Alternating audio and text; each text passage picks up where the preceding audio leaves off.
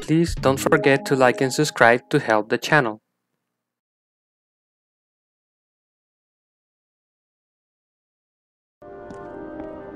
Hi.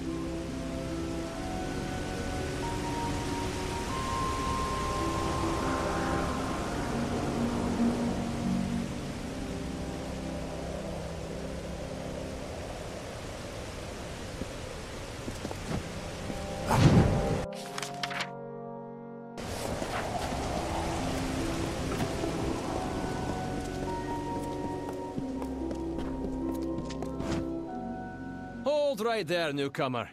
I welcome you to Edessa, but before you enter, I must catalogue your visit. Please answer the questions as truthfully as possible. It's imperative that our tallies be accurate. Now, what brings you to Edessa? Yes, well, at least you look more put together than some of the people that came here before you. Poor sods. With any luck, your errands go without incident. Now, where have you come to Edessa from?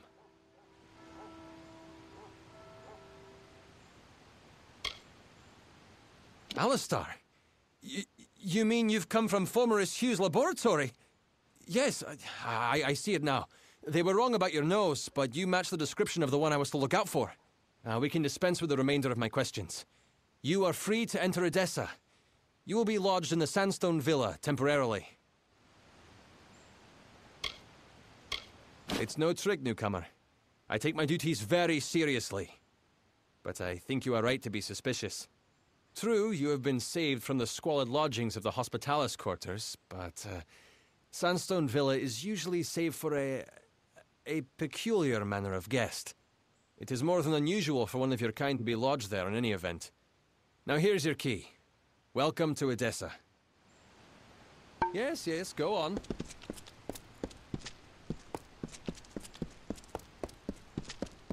Hello there.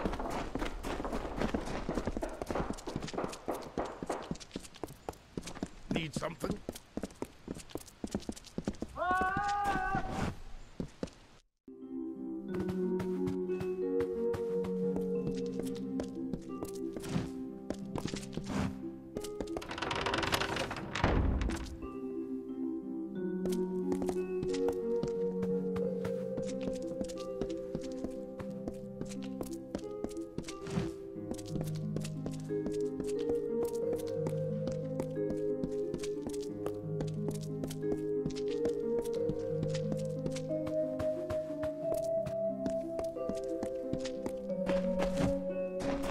Yes? What do you want? I am not in the habit of making conversation with strangers, especially one of your stature. Please be quick. I see. Think very, very carefully about what you are saying. Octien is a Templar. He is in a position of the highest authority. And who, may I ask, are you? For you to accuse Octien without having a direct confession is not only meaningless, but contrary to all our procedures.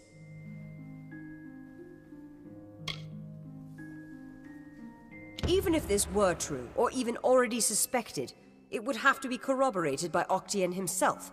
That requires a confession. As he is not here to present the charges himself, I must assume that no such confession exists. Now, I have done all I can for you. Please, trouble me no further with this matter, especially with such insufficient evidence. We have already discussed this. Nothing short of a confession would convict him. As such, Templar Octien will remain undisturbed in the librarium.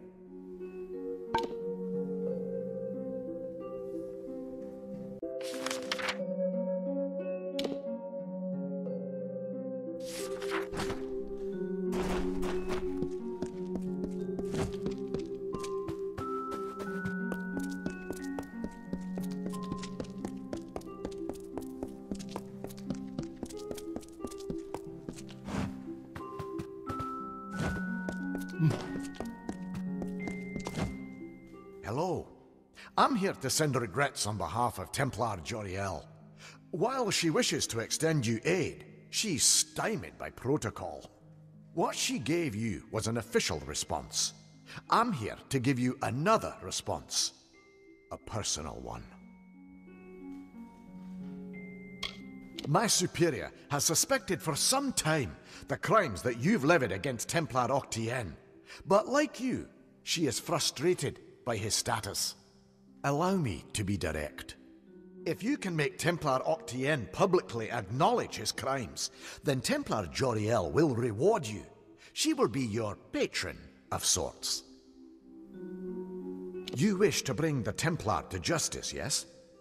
Then you must get him to publicly acknowledge his crimes in some form. As my superior no doubt told you, the Templar may be found in the librarium. I suggest you go there.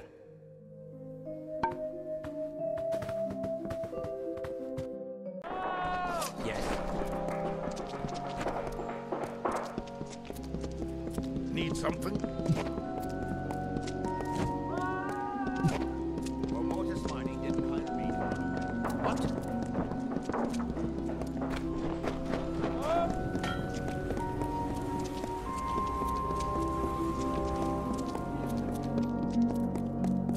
Yes.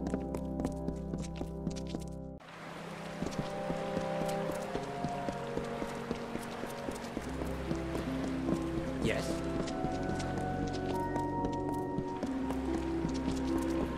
What can I do for you? What?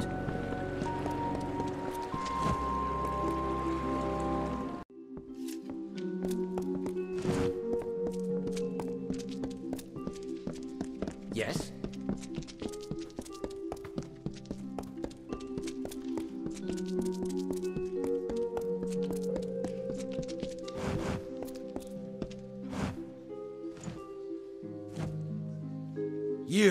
You're alive.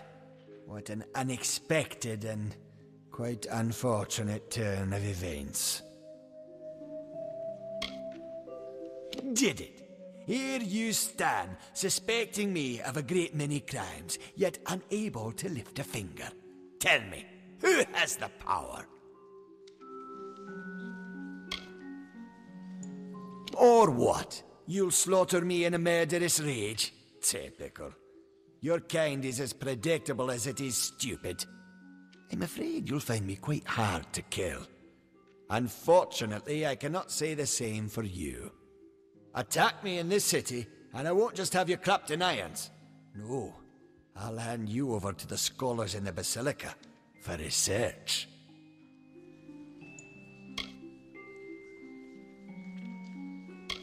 A long career supporting vivification research has left me with certain advantages.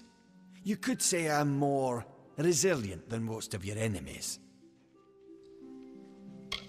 The wise and the foolish both die. Is that justice? With the will of souls, I can change that. I can choose who deserves life. To think that yous gave away such a gift to you.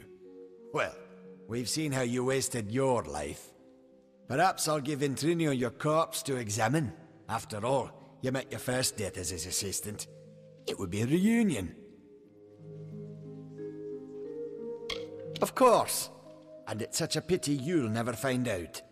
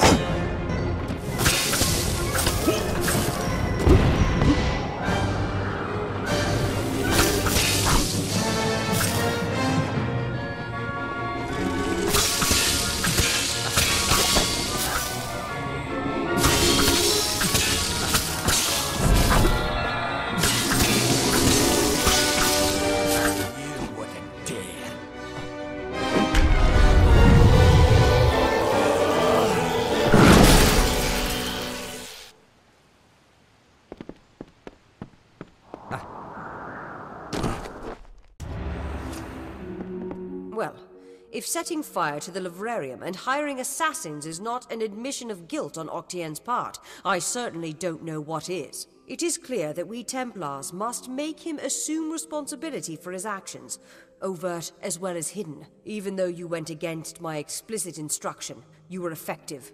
You have my respect. An ugly rendering of the truth. Did we not use each other? You needed Octien's information, and I needed him stripped of his power. I had to trust that you would do your part, and trust is not something one can always rely on. But I was rewarded for my faith handsomely. Now it's your turn. You have certainly earned it. Ventrinio Desalini. One name I never expected to be brought into this business. It seems he has escaped the gallows yet again. I believe your friend Scholar Hughes may be able to help. While you were here, my people found him salvaging the tomes Octien attempted to burn. Now, you must excuse me. A Templar has fallen from power, and Edessa's political buzzards are circling. Salutations.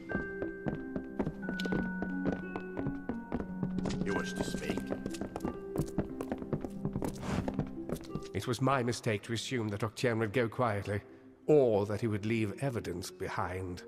Such a waste. Some of those books he burned were centuries old, but luckily for us, I was able to salvage some from the flames.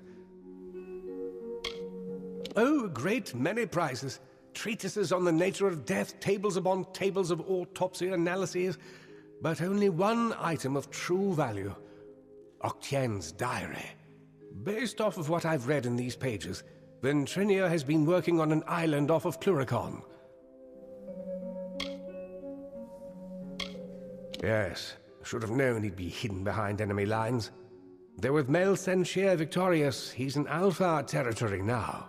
But when you reach him, be wary. His is a dangerous mind, and he may want to kill you the second time around if my suspicions are correct. But if you must go to Alabastra, then you must learn his secret. I only hope he's willing to share. Oh, I will. In fact, I believe I'll be staying in Edessa to offer what support I can. With Octien out of the way, the people will be needing a new Templar, after all.